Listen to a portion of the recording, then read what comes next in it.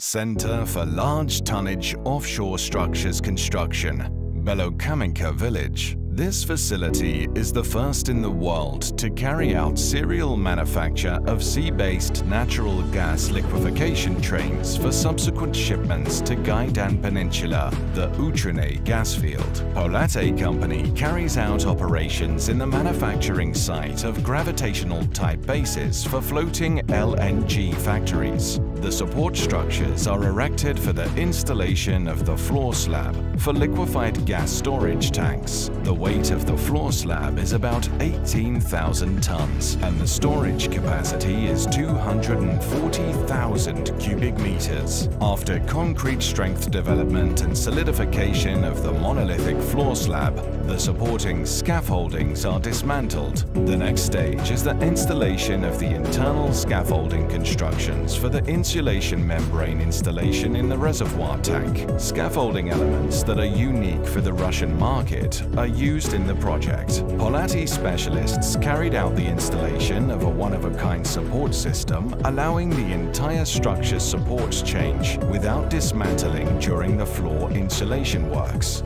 The support system construction was designed specifically for the Arctic LNG-2 project according to the client's requirements. It has no analogues in the world.